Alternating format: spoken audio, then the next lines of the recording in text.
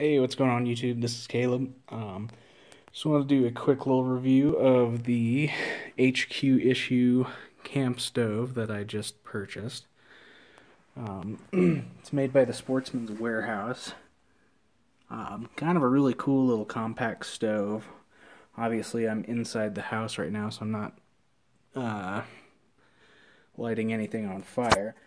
But we're actually getting an old hunting tent one of my father's friends is giving us, so I wanted to get a stove for it. Pretty compact, probably weighs about 30 pounds. Nice thick steel. It's got two grates for air intake. Really nice thick door. Still have some of the foam packaging in there. I will do another video later on and actually fire this thing up, because I know you gotta kind of burn off some of the paint and stuff when you begin. But it should be a really great little stove for camping. As you can see, it comes with about 5 pieces of flue pipe there.